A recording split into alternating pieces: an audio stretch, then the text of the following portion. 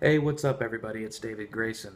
I was just going to inform you all that Tiger Woods now moves to 7 under par at the Greenbrier Classic after birdieing hole number 7.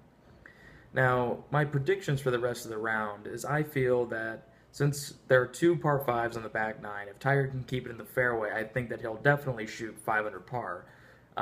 Ideally, if he could shoot 6 or 7 under par and get himself to almost a guaranteed spot in the top 5 by the end of the day, I think he'll have a strong chance of winning.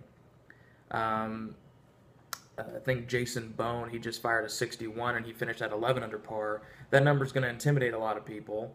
And although the Greenbrier golf course is very receptive right now, um, that can also screw people up. You can spin it off the green, you can get caught in the rough.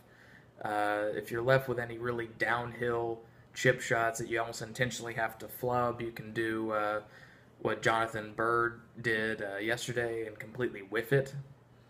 And I think it's going to be a really interesting day. I really am hoping, though, that Tiger can continue this good play, even if he weren't to win, just for the sake of the media getting off of his back and, for him to get the, like they said, 4 rounds under par and that confidence back, because he's still a young guy. I mean, he's not even 40 yet. He's close, but he's not 40 yet. And I think he still has a lot of good golf in him, and so far this week he's only shown and proven that. So, best of luck, Tiger. Best of luck to the rest of the field. Enjoy the rest of the Greenbrier.